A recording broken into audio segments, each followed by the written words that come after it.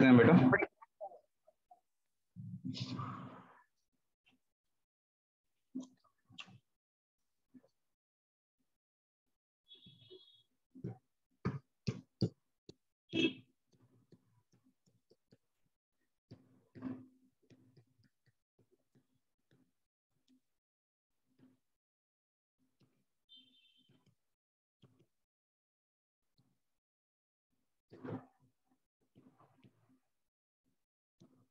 shortcut approach for your friction.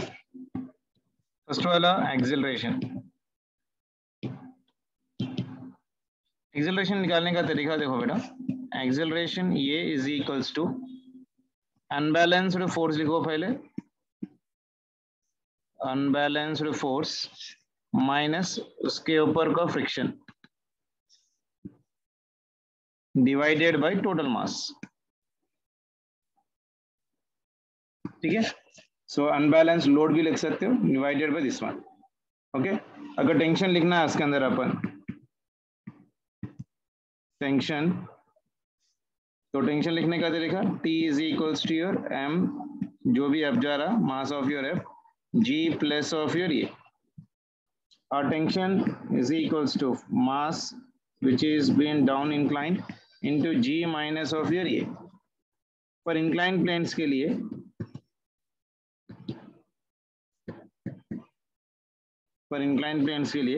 Tension लिखने का तरीका T is equals to your M into G sine theta plus R minus of your acceleration.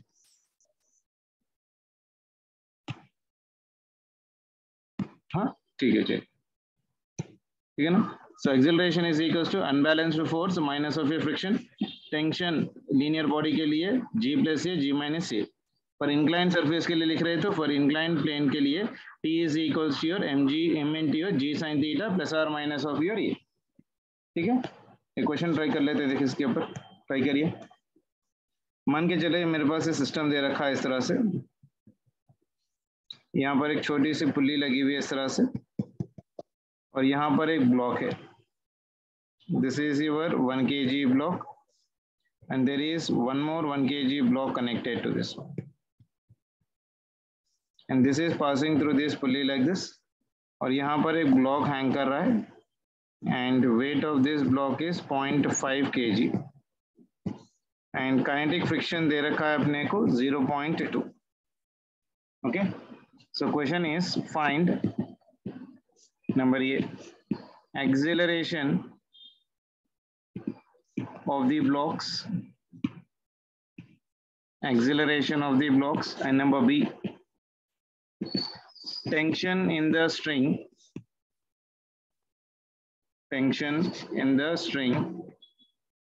which is attached to 0.50 or 5 kg 0.5 kg, और G की value आप ले लीजिए 10 metre पर second square. चलो करके बताइए जल्दी से. अभी बताया मैंने आप लोगों को करने का तरीका. 1 kg के ऊपर बॉडी अगर मैं फ्री बॉडी डायग्राम ले रहा हूँ बेसिकली, ये हो गया 1 kg के ऊपर फोर्स, ये हो गया 1g in the downward direction, और ये हो गया इसका normal in the upward direction. तो यहाँ पर एक टेंशन लगेगा T. उसी तरह से यहाँ पर भी एक 1 kg ब्लॉक है और इस पे लगेगा force 1g in the downward direction, normal in the upward direction, और यहाँ पर हो जाएगा एक टेंशन T. तो टोटल फ्रिक्शन बताइए कितना हो जाएगा बेटा इस पे. टोटल फ्रिक्शन, क्योंकि यहाँ पर भी फ्रिक्शन ऑपोजिट है, यहाँ पर भी फ्रिक्शन ऑपोजिट है, क्योंकि सामने जा रहा है ना बेटा. So total friction will be F is equals to your mu into your N plus of your N. दोनों के लिए म्यू की वैल्यू कॉमन है, as it is motion 0.2. N plus N की वैल्यू ये कितना है बेटा 1g, और ये भी हो गया 1g, तो ये हो गया मेरे पास 0.4g. So that will be equal to 4 Newton.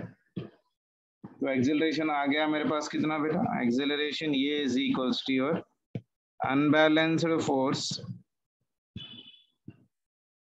Minus your friction divided by total mass. So unbalanced force कितना है बेटा इसके ऊपर जो हैंगिंग हो रहा है 0.5g माइनस फ्रिक्शनल फोर्स है 4 डिवाइडेड बाय टोटल मास 1 + 1 + 0.5, तो ये हो जाएगा 0.5 को 5/10 लिख सकता हूँ, जी की वैल्यू 10 हो जाएगी, तो ये हो जाएगा 5 - 4, जी की वैल्यू सब्स्टिट्यूट कर लिया, तो this will become for me 2.5. So this will be 5 - 4 is nothing but 1. 1 divided by 2.5.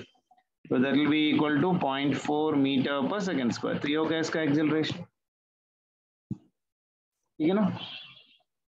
तो उसी तरह से उसने क्या पूछा next one, tension in the string attached to the 0.5. Okay, तो हैंगिंग के लिए यानी T will be equal to your M into your G - A लिख दीजिए।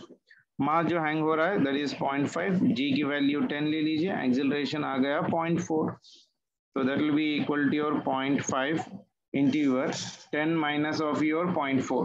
कितना आ रहा है देखिए बेटा, जल्दी से बताइए कितना आ रहा है।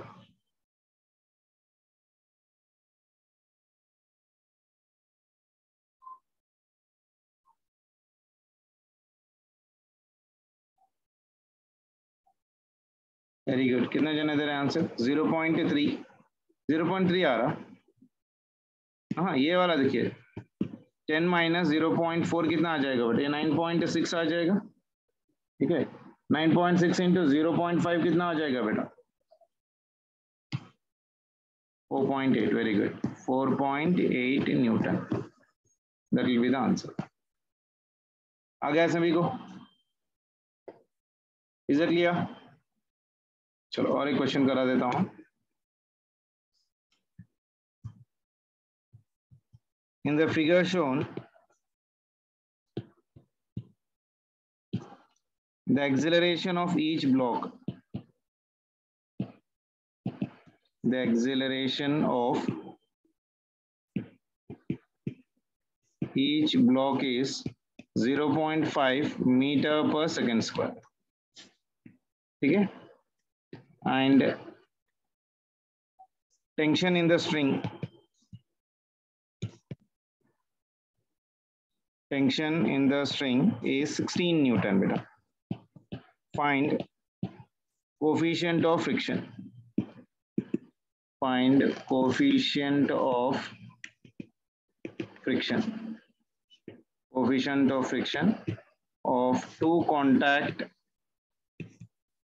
surfaces with blocks. जी की वैल्यू आप ले लीजिए 10 मीटर पर सेकेंड स्क्वायर। डायग्राम ऐसा कुछ है बेसिकली अपने पास,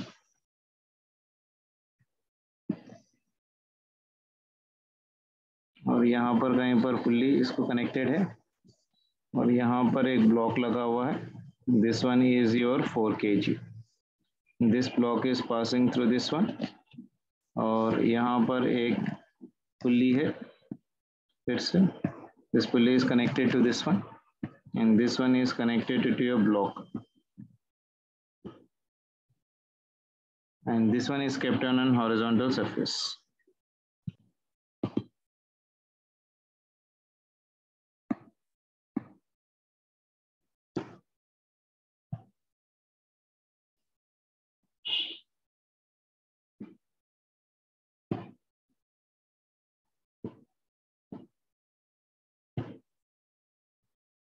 This one is some 2 kgs. यहाँ पर फ्रिक्शन है μ1, तो यहाँ पर फ्रिक्शन है μ2, and this angle is given as 30 degrees, और यहाँ पर एक पुल्ली। ट्राई करिए एक बार। टेंशन अप क्यों होगा बेटा, टेंशन डाउन ही होगा ना बेटा, इसके ऊपर बोल रहे हैं ना, तो इसके ऊपर वेट कितना हो जाएगा 0.5 g, ये हो जाएगा टेंशन T, और नीचे आ रहा है,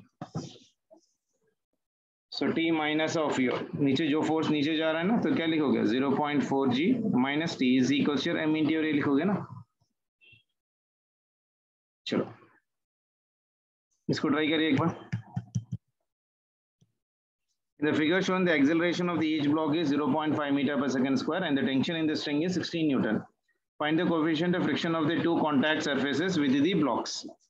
देखो for 2 kg block अगर मैं लिख रहा हूँ, for 2 kg block,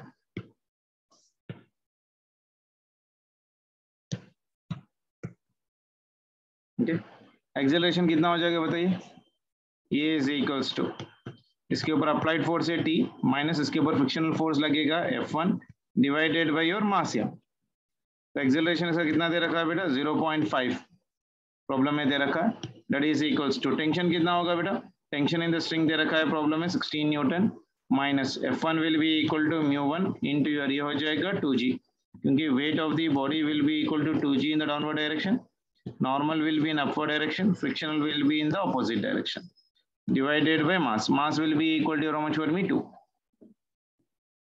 ठीक है ना तो μ1 की वैल्यू बताओ कितनी बन रही है ये बन जाएगी मेरे पास 0.5 is equals to 2 8 is 16 minus this will be equal to μ1 into your g ठीक है ना तो ये बन जाएगा मेरे पास कितना बेटा μ1 into your g is equals to your 8 minus 0.5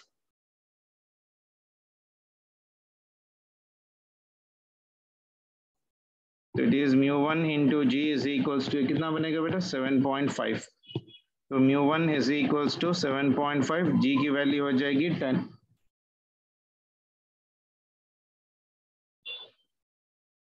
कितना बन रहा है बेटा 7.5 डिवाइडेड बाई 10 0.75 ये हो गई μ1 की वैल्यू ठीक है ना for 4 kg blocker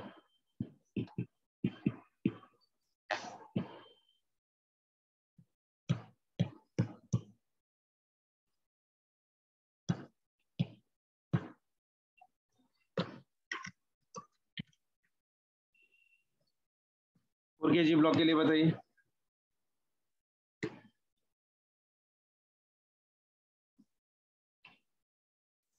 incline plane पे है ना बेटा यहाँ पर वेट ऑफ द बॉडी इस तरह से और ये हो गया इंक्लाइंड और ये हो गया 30 डिग्री और यहाँ पर हो गया F और यहाँ पर हो गया टेंशन T तो इसको अगर मैं रिजॉल्व करूँ तो ये आ जाएगा 4g into your sign of your 30 तो यहाँ पर फ्रिक्शन हो जाएगा F2 और यहाँ पर टेंशन T ठीक है ना तो एक्सेलरेशन निकालने का तरीका ये is equals to 4g into your sign of your 30 ये फोर्स बनेगा minus tension T minus frictional force that is nothing but F2 divided by your 4 ठीक है एक्सेलरेशन दे रखा है प्रॉब्लम में कितना 0.5 इज इक्वल्स टू 4 इंटू जी की वैल्यू हो गई 10 into sine 30 is 1/2 minus T की वैल्यू कितने दे रखा है प्रॉब्लम में 16 माइनस F2 निकालना अपने को F2 की वैल्यू कैसे लिख सकता हूँ बेटा कोई बताएगा कौन स्ट्रक हो रहा है F2 की वैल्यू कैसे लिख सकते हो μ2 इंटू n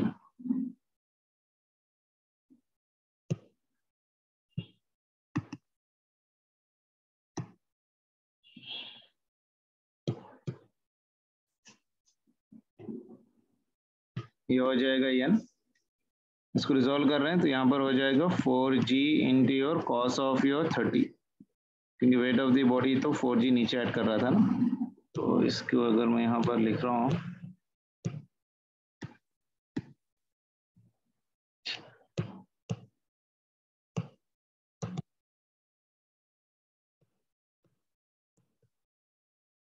हाँ तो ये कितना बन जाएगा बेटा μ2 इंटू n की वैल्यू कितनी बन जाएगी 4 into ji into cos of your 30 divided by total mass दे रखा है मेरे पास 4 2 1 जा यह चले जाएगा 2 2 जा अब इसको सिंप्लीफाई करके देख लीजिए कितना आ रहा this is 0.5 is equals to 2 into 10 this is 20 minus 16 minus μ2 4 into 10 this will be equal to 40 into cos 30 cos 30 की वैल्यू कितनी होती है बेटा कोई बताएगा mg sin थीटा एक है mg sin थीटा लिखो यार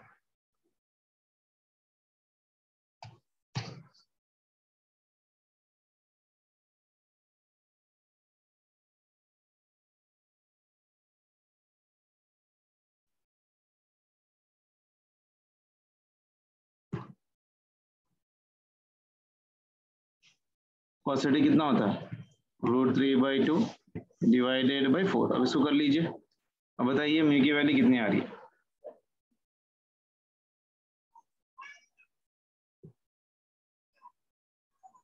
कर लोगे?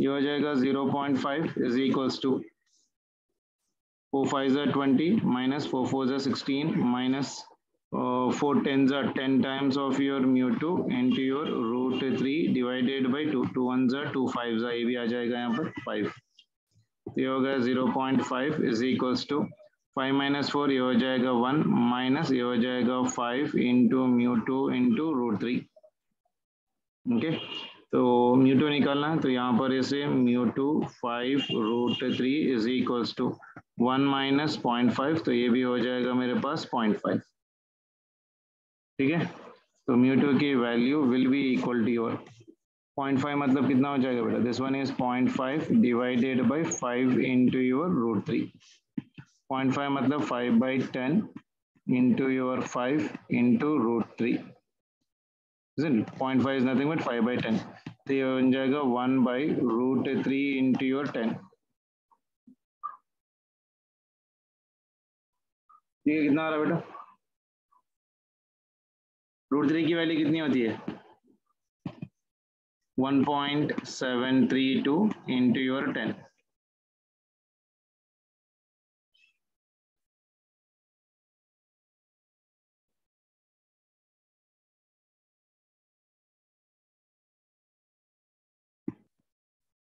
कितना आ रहा है बेटा 17.32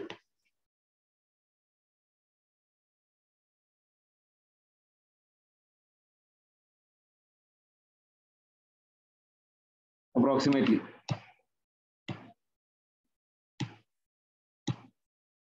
स्ट्रक हो रहा है सिस्टम मेरा ठीक है अप्रोक्सीमेटली देख लीजिए कितना आ रहा है बेटा 0.06 कुछ आएगा हाँ 0.057 समथिंग लाइक ठीक है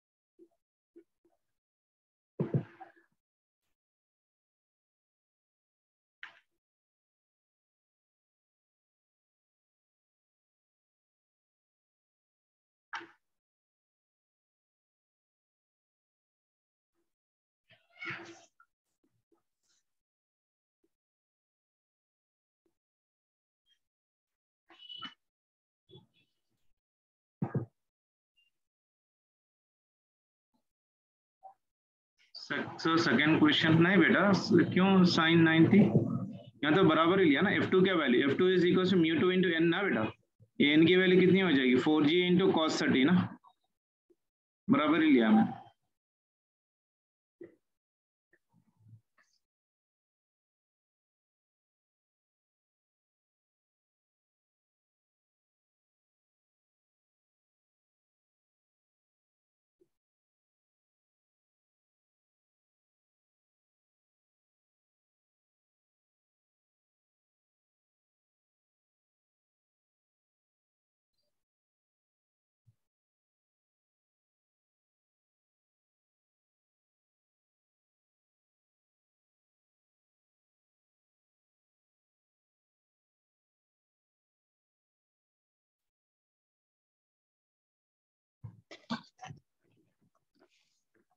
ठीक है ना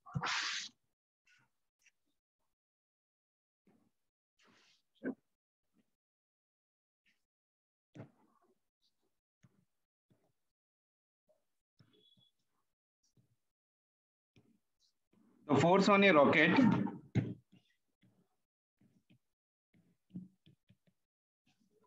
moving with a velocity of 300 meter per second.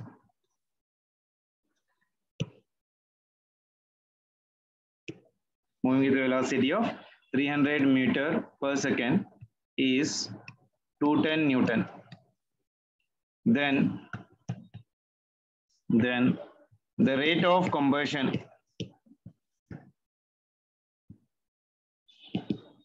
the rate of combustion of the fuel will be. ये डायरेक्ट क्वेश्चन है formula based. I hope you remember the formula. इसके लिए वेरिएबल मास के लिए कॉन्सेप्ट कितना होता है बेटा? फोर्स का फॉर्मूला क्या होता है? F is equals to rate of change of momentum, that is dp by your dt.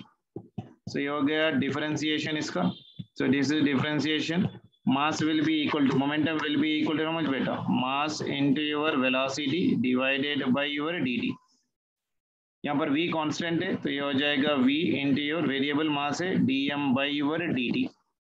तो फोर्स कितना लगा हुआ है? 210. That is equals to velocity लगी है 300 into is asking the rate of combustion यानी dm बाय dt. तो ये से 0 और ये से 0 चले गया तो dm divided by your dt ये बनेगा कितना बेटा? That will be equal to 21 divided by 30. 21 divided by 30 is 0.7 kg per second approximate. ठीक है बेटा.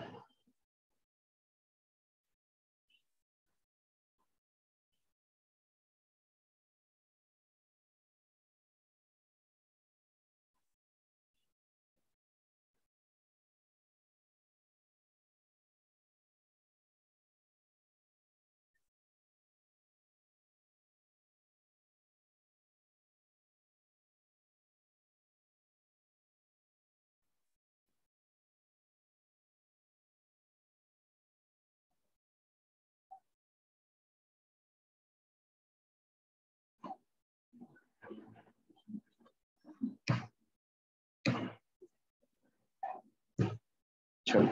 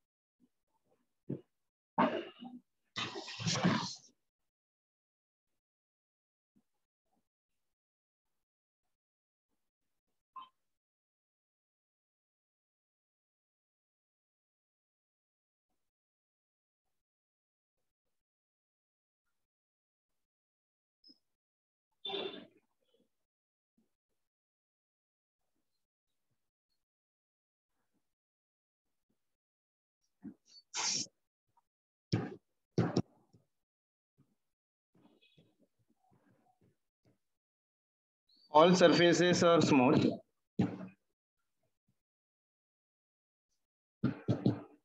in following figure. Find capital F such that block remains stationary. Block remains stationary with respect to wedge.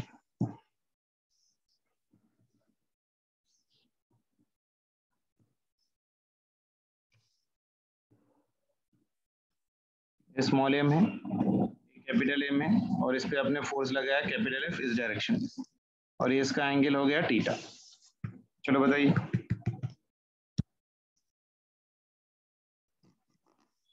Body is on an accelerating frame तो इस पे pseudo force लगेगा है कि नहीं? इस पे वेट ऑफ द बॉडी कौन सी डायरेक्शन में आ जाएगा बेटा? m into ji in this direction. इस पे नॉर्मल लगेगा n डायरेक्शन इस पे, इजंट इट? अगर इसको रिजॉल्व कर रहे हैं हम वन बेसिकली तो यहाँ पर भी अपने पास थीटा यहाँ पर बनेगा तो this one is your M G into cos theta और यहाँ पर बन जाएगा M G into your sine theta. ठीक है ना? इस पे सूडो फोर्स कौन सी डायरेक्शन पे लगेगा बेटा? सूडो फोर्स लगेगा इन द ऑपोजिट डायरेक्शन, तो इस पे एक सूडो फोर्स लगेगा m इंटू योर ये, इस डायरेक्शन में अगर हम लोग इसको रिजॉल्व कर रहे हैं तो यहाँ पर एक थीटा बन जाएगा, तो this will become for me m a into your cos theta, और इसके साथ यहाँ पर बनेगा m a into your sine theta, ठीक है ना। तो जस्ट सिंप्लीफाई कर लीजिए, acceleration will be equal to your net pulling force divided by net मास, या टोटल मास लिख लीजिए, इसलिए।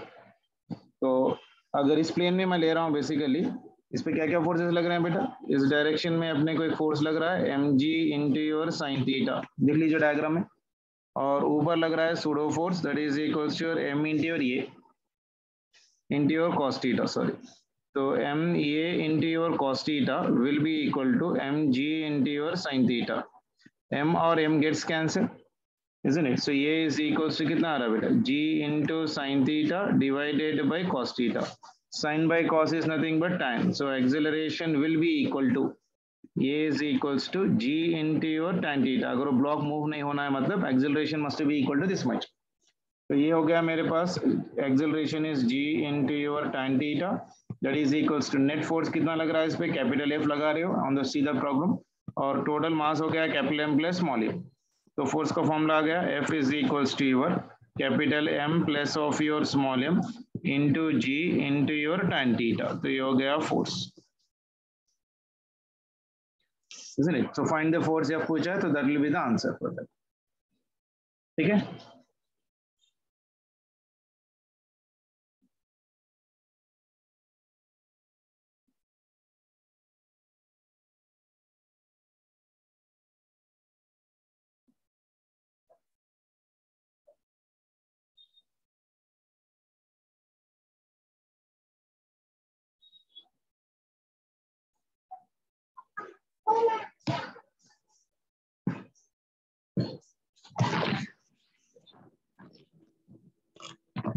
इसके मैंने थोड़े रिकॉर्डेड वर्जन्स भी है बेटा फ्रिक्शन वगैरह पे ब्लॉक एंड ब्लॉक करने के, वो भी लिंक भेज देता हूँ, एक बार फास्ट मोड पे डाल के आप लोग एक बार चेक कर लीजिए, ठीक है। टेक केयर बेटा, बाय।